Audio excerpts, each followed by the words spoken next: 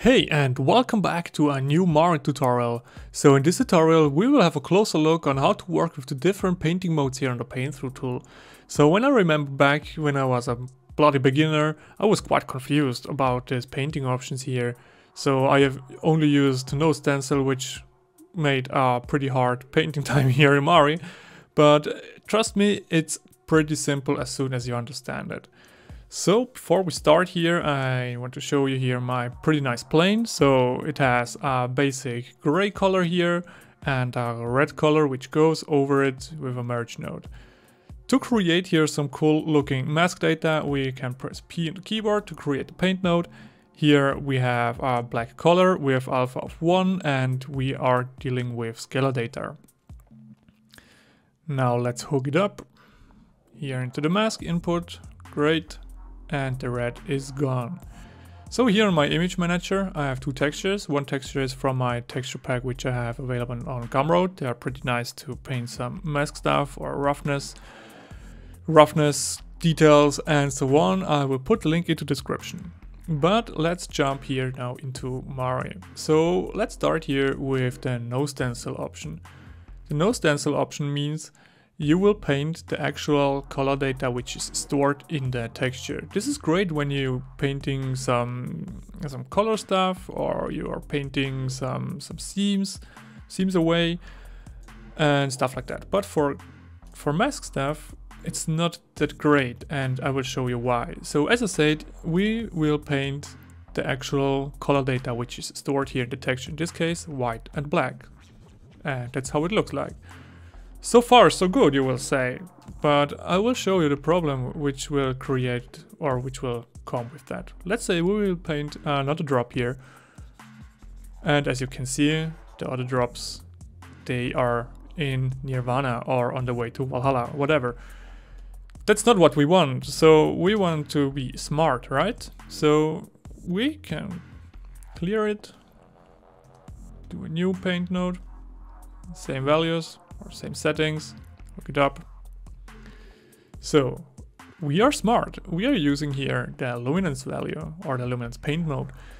The luminance paint mode means it takes only the right part into consideration. So everything which is black or which doesn't have luminance values, it doesn't take it into account. So it just takes the white parts, and in the white parts it will paint the color which you have selected here on the left side.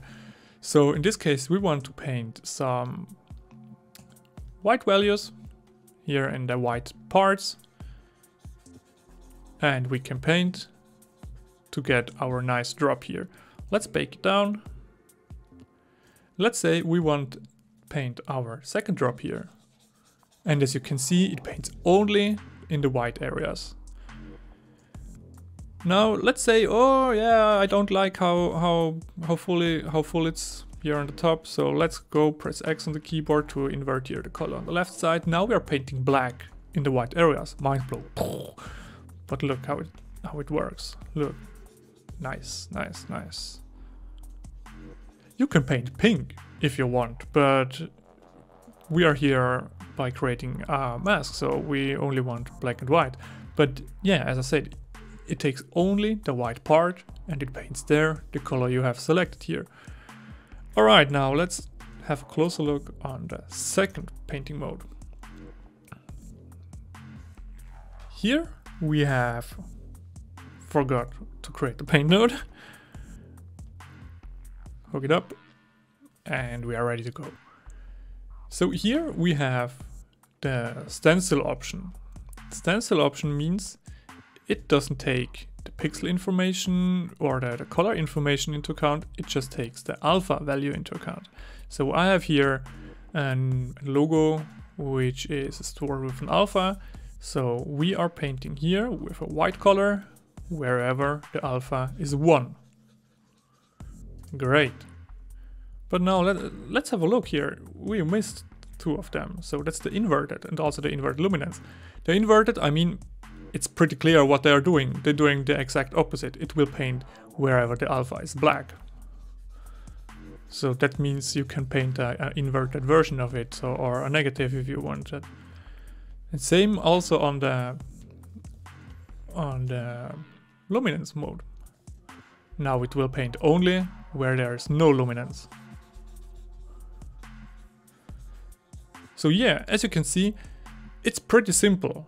So as soon as you got it, you will love it. Trust me, it's pretty simple to work with and pretty basic knowledge, to be honest. But I remember, yeah, when I was a bloody beginner, I had a pretty hard time to understand how they work. But I hope this tutorial helped you to get a better understanding of these painting modes here. And I hope you are back on my next Mario tutorial, or in general on my tutorials. And I wish you happy painting. Bye bye.